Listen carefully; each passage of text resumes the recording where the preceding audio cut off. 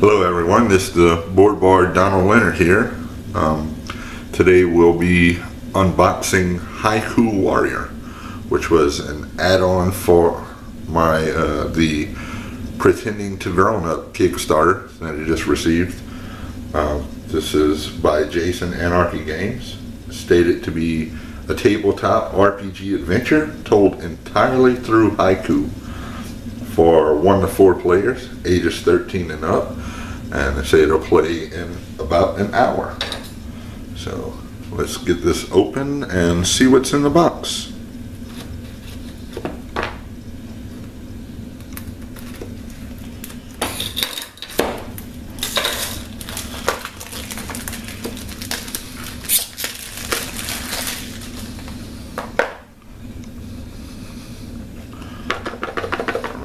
Tight fitting cover here. See if I can get her off.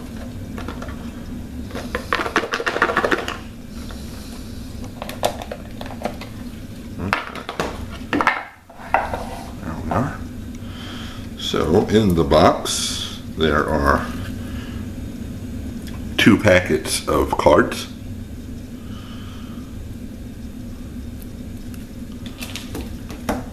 three blue dice, a D6, D4, and a D8.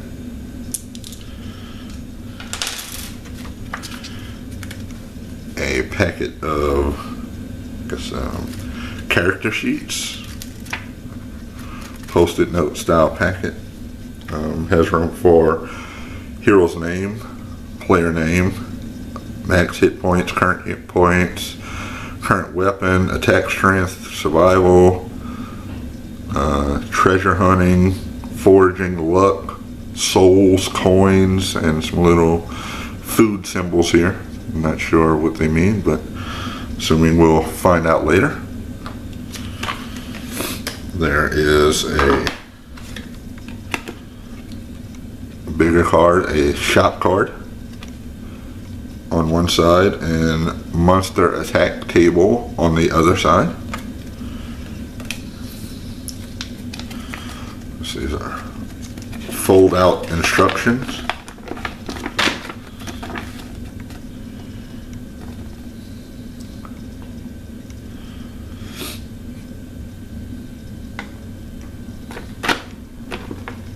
Front and back here.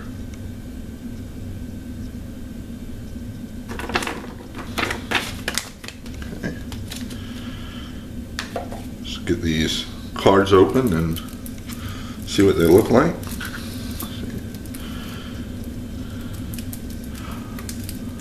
These cards must have been released before the other 2 Jason Anarchy games I unboxed, because there is no pull tab to open the plastic around the cards. Makes it a little more difficult, but we'll get it.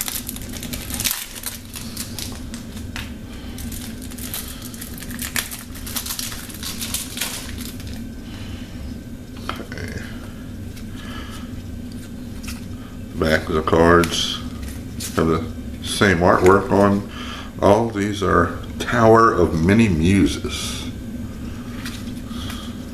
Let's get these separated. Hats.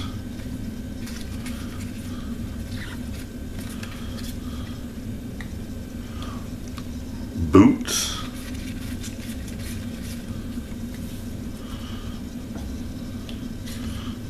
These are your character cards here.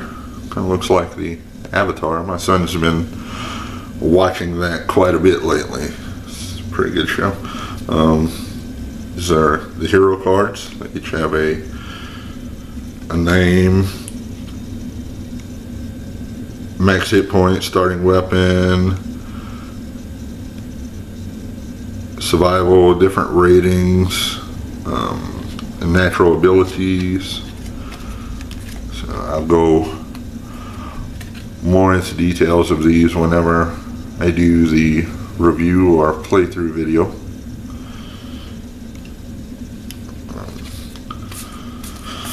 I'm assuming I opened the wrong packet of cards first again, because these start with Quest 6, Breached Azure.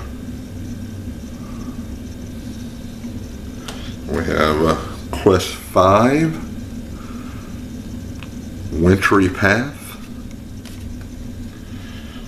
Let me open the other packet of cards here.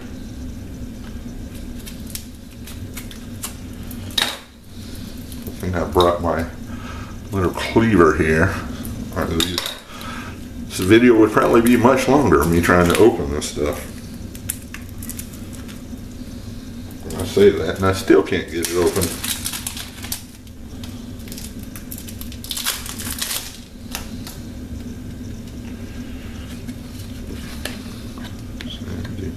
The edge of one of these cards is already kind of messed up from just being in the package. That's not a good sign there. It's about the size of playing cards, about the same thickness of playing cards. I'm assuming they may hold up as well as playing cards. We'll see. We have more Quest 5, Wintry Path. Quest 4, Lightning Marshes.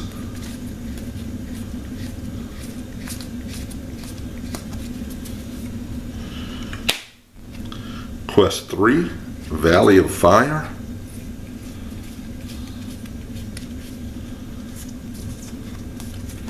A bit too far there. Quest 2, Garden of Evil.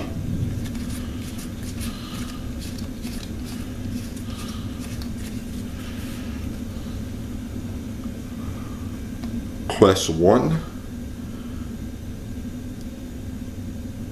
Melodious Waterways. Had to think of how to say that. I didn't want to mess it up too bad. This is, again, Quest 1, Melodious Waterways we're looking at here. We have cards like Insanity Squid, Ghost Ship. There's some kind of a grid with numbers here and some circles with numbers in different colors. A little text here. Glorious Tree. No numbers here, but perform a successful saving throw for foraging to find a peach. King Serpent. Tyranno Shark.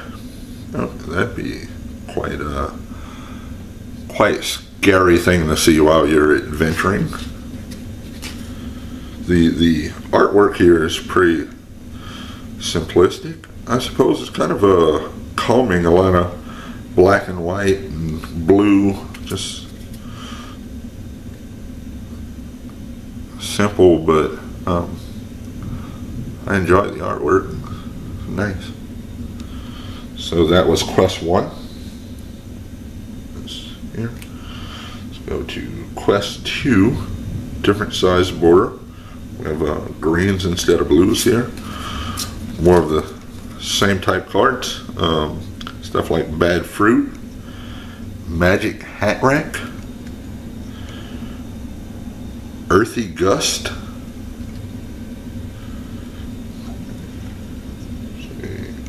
Quest 3 is Valley of Fire.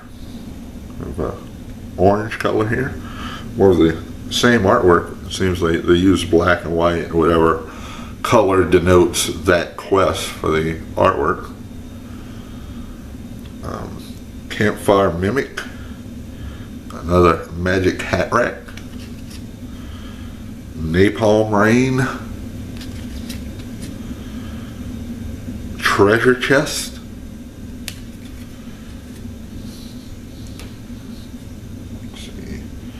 Quest 4, Lightning Marshes, black color here. Looks like they use purple for the additional color with the artwork. We have a Storm Gargoyle, Glorious Tree, Impaling Unicorn, Treasure Chest, Bad Luck, Wind Wraith,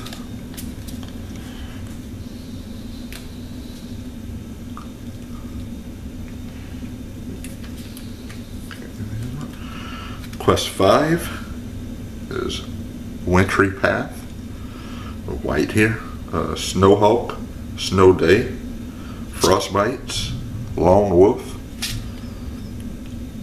Skating Sasquatch, interesting, Quest 6, Breached Azure, the yellow color here, Ancient One, Magic Hat Rack, Sublime Slime, Unemployed Seraph, Unholy Wind, Fleeting Answer. Pretty interesting names here. Tower of Many Muses. Looks like these all have numbers. So I guess that's significant. We have things like A Light Rain, Deadly Cube, Exploding Kitsune. I probably did not say that right. Freshest Barbarian, Hangover Hog, Lonely Hedgehog, Unknowing T-Rex. Some pretty interesting creatures there. We have Boots,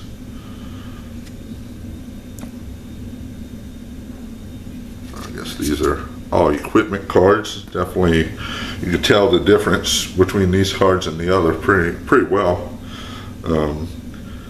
Dragonhide Boots, Fruit Boots, Phoenix Boots, Swift Boots. Assuming each of these gives you additional bonuses. Guess in this game you're gonna wear boots and hats. Nothing else. Sounds like my kind of party. Here's the hats. Forging Hat, Moose Hat, Soul Hat, Survival Hat. I say I'm not showing all of the cards, but just give you an idea of what's here. Here are the characters. And we have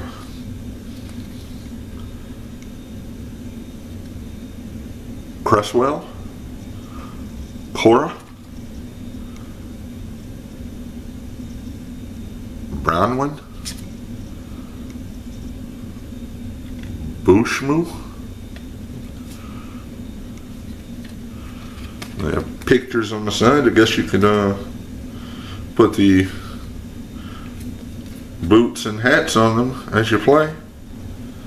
Fit pretty well. I'm assuming that's how they were designed to play. Sure, I'll see once I read the instructions. But that's what's in the deck. We have